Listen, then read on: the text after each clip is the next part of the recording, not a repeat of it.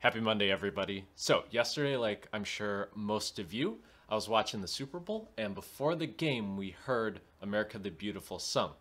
And I thought, I remember hearing that in church, but it's not actually in our Lutheran service book. It's in a couple other hymnals though, which made me look it up, and so here is what it's all about. The lyrics to America the Beautiful were written by Catherine Lee Bates, and the music was written by choir master and organist Samuel A. Ward. This was in 1910. Well, actually, the hymn tune was written in 1882 and finally paired with the poetry America the Beautiful in 1910. Which brings up an interesting idea. Most pieces of poetry have a rhythmic pattern even without music. And most music has a rhythmic pattern attached to its phrase structure. So if you open up a hymnal and look to the bottom right corner, you will see this.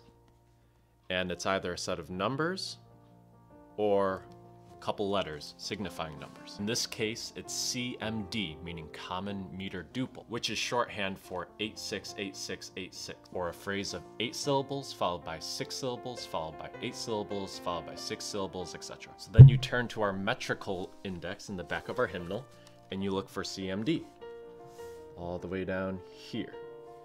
And all the hymns listed you can superimpose over the melody of America the Beautiful, and it'll line up perfect. So while it's arguable whether America the Beautiful is appropriate for church, we can still use the hymn tune and church appropriate lyrics, combine them, and make something that we definitely can use. So open up your hymnal and sing along and see if it works.